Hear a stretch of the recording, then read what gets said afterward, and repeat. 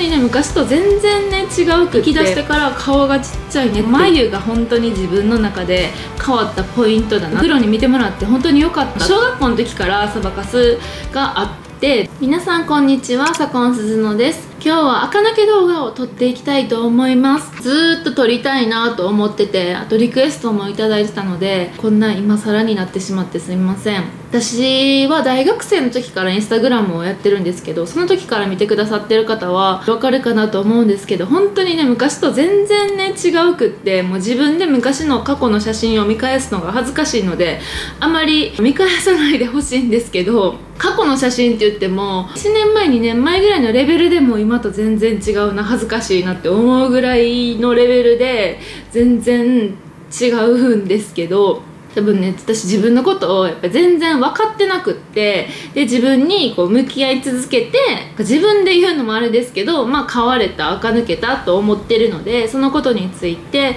お話をねしていきたいと思います。一応最初にねノートにお話しすることをまとめてきたので、ノート見ながらお話しさせてください。ある程度なんですけど、一人でずっとお話しする動画って何も最初に考えてないと結構難しいので、先にまとめさせてもらいました。今回5つのカテゴリーに分けてお話ししていこうと思ってて、1つ目がダイエットで、あと髪型、眉毛、お肌、自分に似合うものを見つけるっていう5つのカテゴリーに一応分けたんですけど、これでお話をしていこうと思います。ではまず1つ目のダイエットからですね。ダイエ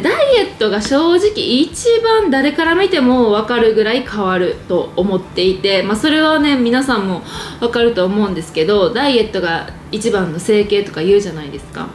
で私はピークからはマイナス10キロ実は痩せていて、もうねその時の写真とか見たら全然違うんですけど、それこそダイエット動画をね1年前ぐらいに出してるので、そちらに詳しくダイエットのことは全部お話ししてるので、そちらを見ていただけたら嬉しいんですけど、実はマイナス10キロ痩せていて、そりゃ違うわって感じなんですけど、もちろん体も違うし、あと顔の大きさとかも違うし、パーツの大きさも変わるんですよね。顔にお肉が乗ってるからパーツも大きくなるし、だからまるで本当に整形してみたいに変わるんですけど、だからといって今の自分に満足してるとか言われたら全くしてなくって、まだあともう少し痩せたいなと思ってるんですけど、一旦この体重でずっとねキープしてる感じになっちゃってるんですけど、最初にやったことはプロテイン置き換えと BTB はもうプロに頼ってましたね。一回ガンと体重を落としてから、その後運動を始めて、今ずっと続けてるもので言ったらピラティスですかね。これも全部お話ししてたと思うんですけど、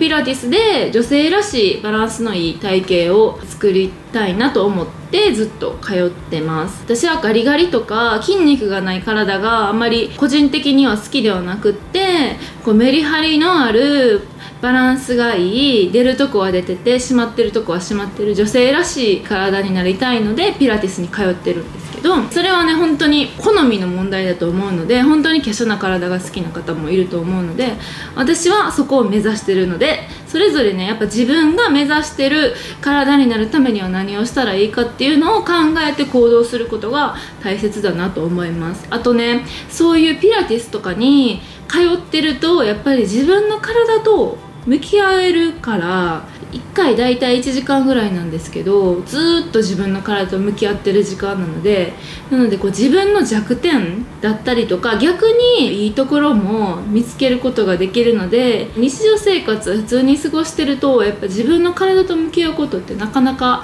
ないし、お風呂の時に自分の体は見るけど、ここが筋肉張ってるなとか、ちゃんと股関節使えてないなとか、そこまで分かんないから、プロに教えてもらったりして自分の体のことがより分かると、よりトレーニングが楽しくなるので、そういう点においてもすごいトレーニングに通うことはとてもいいなと思ってます。あと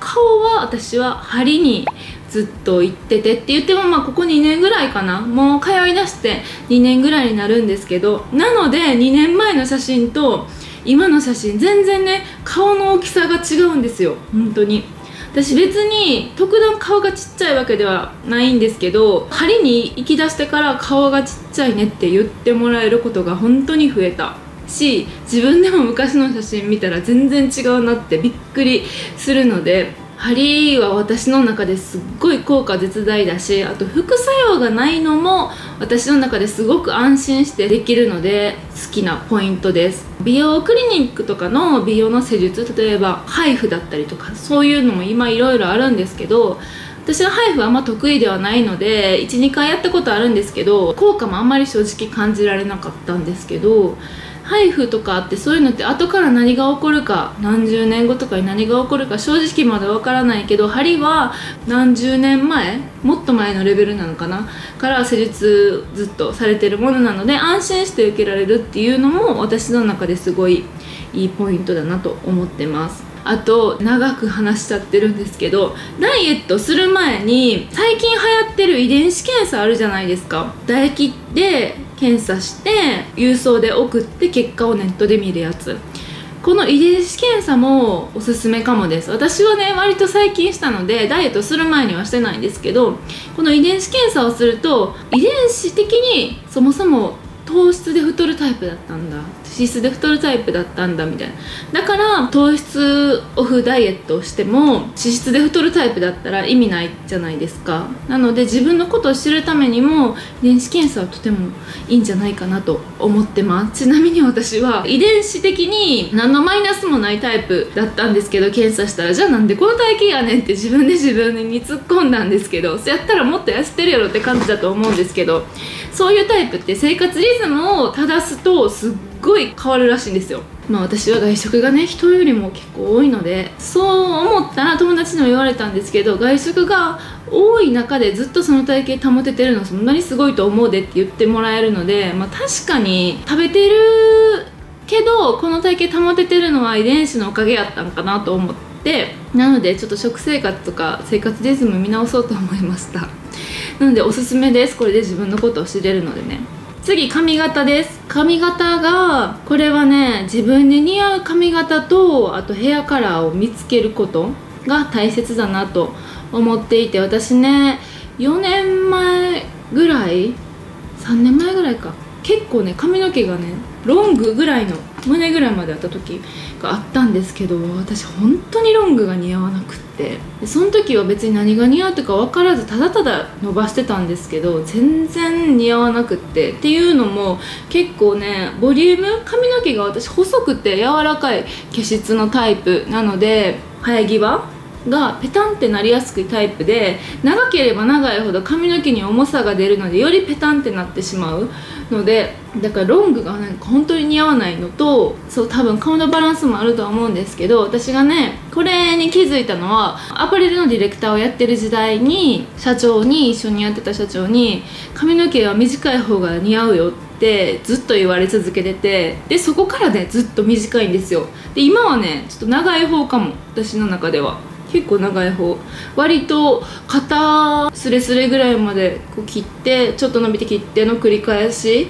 でいたんですけど、本当にその時に周りにも結構好評で、それぐらいがやっぱり垢抜けて見えるねみたいな。だから髪型って本当に垢抜けにおいてめっちゃ大切だなってその時に思いました。であとその時客観的意見をその社長がくれたので言葉のまんまに行動してたんですけど、ファッションとかにすごい精通してる方の客観的意見ってめっちゃ大切やなって思いました。だって私長い時の写真見たらほんまに似合ってないなって今なるんで、周りの意見は結構大切だなと思いますね。であとカラー、ヘアカラーは私はずっとオリーブベージュ系にしてるんですけど、今はね少しちょっと明るめのカラーなんですけど、私はこう暖色よりも寒色系の方が似合うので、これもずっと寒色系にしてます。なので私赤とかピンクとかやったら多分絶望的に似合わないので寒色系にしてます。自分のねしたいカラーをするのもすっごい気分が上がるからいいと思うんですけど、私は自分に似合ってるカラーをしてる方が気分が上がるので自分に似合ってるものをしてるっていう感じですね。よくご質問いただくんですけど、どんな色ですかとか、どうやって美容師さんにオーダーしてますかとかいう質問いただくんですけど、自分の理想の髪型とか写真を美容師さんに見せるのが一番早いので、そのニュアンスとかも分かってくれるので、美容師さんってなので絶対にスクショしてそれを持って行って見せるのが一番だと思います。私もそうしてました。でも次第にもう好みも分かってくれるから、美容師さんがもう今はなんかあんまり見せなくてもこんな感じでとか言ったらやってくれるように、それぐらいなんですけど、髪型も大切だけど髪質、ツヤツヤ度、サラサラ度もう本当に大切。髪の毛がツヤツヤサラサラの人って後ろ姿からやっぱオーラがありませんか？うわ、あの人絶対綺麗やんみたいな、もう後ろからいい匂いがもう漂ってるみたいな。ツヤツヤだったら絶対に可愛さが倍増するから、女性は本当に髪の毛は命だと思います。なのでホームケアも徹底してるし、髪の毛は絶対にお風呂出たらすぐに乾かすし、濡れたまま寝るなんて絶対にありえないし、濡れてる状態の時が一番痛むから、濡れてる状態で絶対放置しないようにはしてます。で、あと美容室に通う頻度もやっぱり大切なので、3週間に1回は通うようにしてます。やっぱ美容室でケアしてもらったらなんかもう髪の毛が生き返るから、ホームケアもちゃんとやってるけど美容室に行く頻度も結局大切だなとは思います。次は眉毛ですね。メイクっていう大きいくくりにしようと思ったんですけれど、私の中ではメイクというよりかは眉が本当に自分の中で変わったポイントだなと思っていて、今は眉こんな感じなんですけど、これはアートメイク、5年前ぐらいですね。もうアートメイクをして、あとは眉サロンに月に1回通ってます。で、今こんな感じの眉なんですけど、もう昔の写真見たら眉にびっくりします。もうね、極太なんだろう、もう境目のないパウダーで描いてたんですけど、ボワーンみたいな眉を描いてて、もう自分でもびっくりするんですけど、その時はそれが自分では綺麗だと思ってたし、違和感もなかったんですけど、やっぱ眉で顔のバランス全部変わる。本当に眉はプロにやってもらうのが一番いいと私は思ってます。自分でやるとなんか限界がある。自分ではいいと思ってても眉サロンに行った後全然やっぱ形が違うし描きやすいから、でも本当にこれはお金かけるのも本当におすすめです。で、アートメイクは5年前に1回やってもらって、そこからもう1回リタッチしたって感じかな。私結構長く持って、それこそ2年半ぐらいは持ちます、1回やると。アートメイクのそこのサロンによると思うんですけど、アートメイクも本当にめちゃくちゃおすすめ。毎月の眉サロンでは何をしてもらってるかって言ったら、まず眉の周りのいらない毛をワックスしてもらって、自分でも定期的にピンセットでは抜いてるんですけど、やっぱすっごい綺麗に全部型取ってくれるからってもらって、あとは眉毛パーマ、ハリウッドブローとはまた違って、あれはね、私ね似合わなかったんですよ。すごい全部逆立てるから眉がすごく強くなってしまって、あれは似合わなくて、私が行ってるリュープリエっていうサロンは必要な部分だけ眉毛のパーマを当ててくれるんですよ。なので毛流れがちょっとおかしい、変に向いちゃってるところとかをちょっとこっち側に毛流れ持ってきてもらったり、あとは眉頭ですね。眉頭はちょっと上に上がってる方がおしゃれに見えるし、メイクもしやすいから上に向くようにパーマをしてもらってるんですけど、本当に全然違うのでぜひやってみてくださいっていう、ほんとちょっと微調整なんですけど、それを毎月の眉サロンでやってもらってます。あとこの周りも抜いてもらうんですけど、この眉の中も抜いてもらったりしてます。いらない部分は。そういうのなんか自分でやるの怖いからなかなかできなくて自分ではやらないんですけど、中の濃さとかを均一にするために抜いてもらったりとかもしてる。眉でメイクが変わるから、眉はすごく大切にしてるポイントです。次はお肌ですね。お肌は私はもともとシミそばかす肌、遺伝的にね、母がシミそばかす肌で、その祖父がシミそばかす肌なので、もう完全に遺伝でもらってるので、小学校の時からそばかすがあって目ずっと悩んでたんですよ。なんか小学生の時って気になるじゃないですか。周りの子まだ何もないのになんかそばかすがあるみたいな。あとほくろも多くって、結構体も顔も割とほくろが多いタイプやって、でもどっちも遺伝だから仕方ないなと思ってたんですけど、それを全部クリニックで取りました。なのでそれでめちゃくちゃ変わったな。写真の写りとか肌の綺麗さ、見え方が本当に変わったって思います。もともとシミそばかす肌の人って多分あんまり皮脂がないのかな。なのでニキビとかはちっちゃい時から全然できないタイプだったので、ニキビに悩んでたというよりかはシミそばかすに悩んでたんで、そっちのお肌問題なんですけど、それはクリニックでピコスポット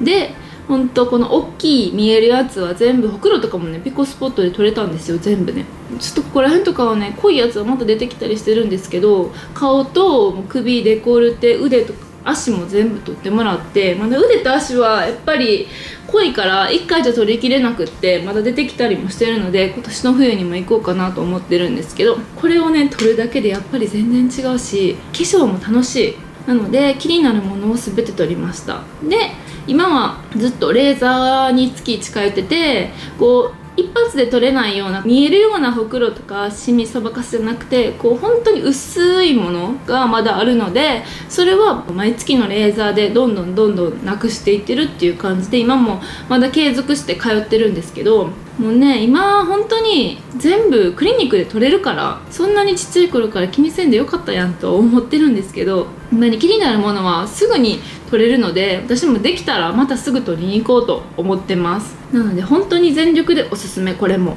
お肌ピコスポットで気になるものはぜひ取っちゃってください。私はちなみにスポットしたのはセレクトクリニックというクリニック、茶屋町にあるとこですね。東京やったら表参道と銀座やったっけなにもあるみたいです。で毎月美白と、あと美肌のレーザー、カスタムレーザー、自分のお肌に合ったカスタムレーザーに通ってるんですけど、それは花インテリジェンスさんに通ってます。歯科と美容皮膚科が一緒になってるところで、そこにずっと通わせてもらってます。次、最後ですね。自分に似合うものを見つける。これがなんだかんだ垢抜けすることにおいての第一歩な気もするんですけど、でもね私はこれが結構一番最後かも。自分に似合うものを見つけたのが、だから垢抜けに時間がかかったのかもしれないです。徐々にダイエットして髪型も自分に似合うものが分かって、眉毛も整えて、お肌もシミそばかす取ったけど、でもまだ垢抜けきれてなかったのは、自分に似合うものを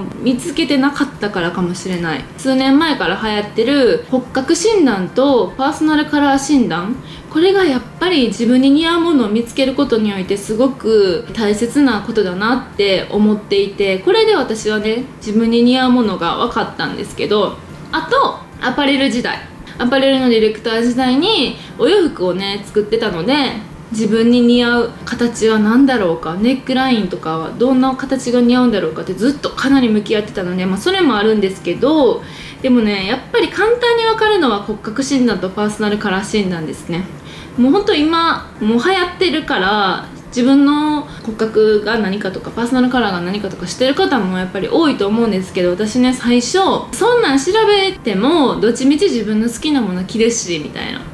色も大体自分に似合う色は分かってるから、調べたとしてもそれにとらわれずに何でも着たいしみたいな、なんかちょっと強気なところがあって、なのでそれに対してのわざわざやるメリットみたいなのがまで見出してなかったんですけど、友達がプロに見てもらって本当に良かったって言ってたので、そこに行ってみたんですよ。そしたらなんかやっぱり自分をよりよく見せるにはこれだったんだみたいな、なんか自分の思ってたのとね違ったんですよね。骨格はストレートだと思ってて合ってたんですけど、パーソナルカラーはなぜか私はイエベ秋だと思ってて、自分でね。でも実際は骨格ストレートのイエベ春なんですけど、ずっとイエベ秋だと思ってて、だからカーキだったりとかマスタードだったりとかボルドー系とか、なんかそういう色のメイクとか、あとお洋服とかを着たりしてたんですけど、それがね絶望的に似合わなかったんですよ。本当は自分をよく見せるにはそれではなかった。別に自分が好きだったら着るのはねもちろん全然いいんですけど、どうせなら自分をよく見せれる、自分のポテンシャルを最大限に活かせるものを着たいし、メイクもそういうメイクにしたいなと思ってってプロに診断していただいて考え方が変わりました。なので本当に行ってよかったと、その時から変わったから本当に行ってよかったなって思います。パーソナルカラー診断とかは多分自分でもある程度ネット、骨格診断もだけどネットでもねできると思うんですけど、やっぱねプロに見てもらうとそのパーソナルカラーのイエベ春の中でもライトスプリングとかブライトスプリングとかなんかいろいろ4つに分かれるんですけど、それがどれかまで教えてくれるからより細かい自分に似合うもの、やっぱねイエベ春の中でも全然違うんですよ。薄いパステルカラーが似合う人もいればちょっと濃いカラーが似合う人もいればでやっぱ全然違うから、そこまで教えてもらえるのが私的にはすごいよくって、私はちなみにライトスプリングで一番サイドとメイドが薄い色が似合うんですよ。でセカンドがブルベ夏のライトサマーか、だからもうとにかくサイドとメイドがもう薄いやつ、パステルカラーですね、俗に言うが似合う。でも白がとにかく一番似合うと言われたので今もねだから白いお洋服を着てるんですけど、そこから私ね白か黒かってなったら黒のお洋服を選びがちだった部分があるんですけど、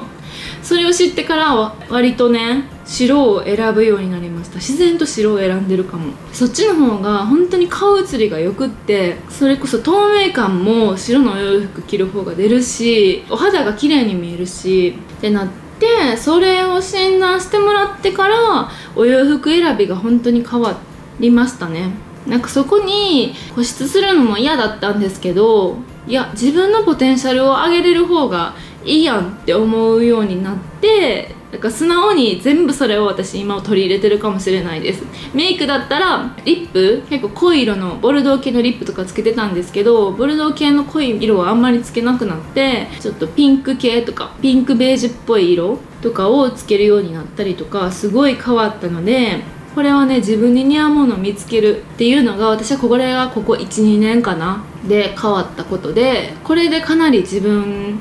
的には垢抜けた気がするので、一回プロに見ていただくのはかなりおすすめだと思います。こんな感じかな。うまく喋れてたかな。一応まとめたことをお話しして5つのテーマに分けたので順番にお話ししたんですけど、このね5つの順番だいたい最初に自分がやった順番で並べたんですけど、私的にはまず自分に似合うものを見つけることを始めると早く垢抜けられると思います。自分に似合うものを見つける段階で多分似合うメイクとか髪型とかも私教えてもらったんですけど、その時に私は本当にハイトーンがいいよって言われたんですよ。暗い髪型じゃなくて超ハイトーンとかが似合うよって言われて、なんかそれはさすがにちょっと着るお洋服がギャルとかになったら嫌だなとか思って、イメージとか変わったりしたら嫌だなと思ってできてないんですけど、なのでこうちょっと明るめにしたりとかそこで変えました。こんな感じでまとめてみたんですけど、何か取り入れられる参考になるものがあると嬉しいです。やっぱりね垢抜けるとなんか自分で垢抜けたっていうのもなんか変なんで嫌なんですけど、本当にそれこそね彼と付き合った当初の写真とか見たらもうえってなるぐらい全く可愛くないやんみたいな思うぐらいもうほんと恥ずかしくて見てられないんですけど、若い頃20代前半の写真とか見てこの時可愛かったな、この時キラキラしてたなとかいう振り返りとかあると思うんですけど、私それ全くならなくって、どの写真見ても全然自分のこと可愛いと思わないし、何この時、何この服装、何このメイクみたいななるので、昔の写真をあんまり見返したりするのが好きじゃないんですけど、どんどんね上を目指していってまだまだ全然自分に満足をしていないので、もっともっと追求して、ダイエットもしてもっと上をね目指して垢抜けていきたいなと思ってるので、皆さんもぜひ一緒に頑張りましょう。こんな感じで動画は終わりたいと思います。長々とお話ししてしまいましたが、最後まで見ていただいてありがとうございました。また次の動画でお会いしましょう。バイバーイ。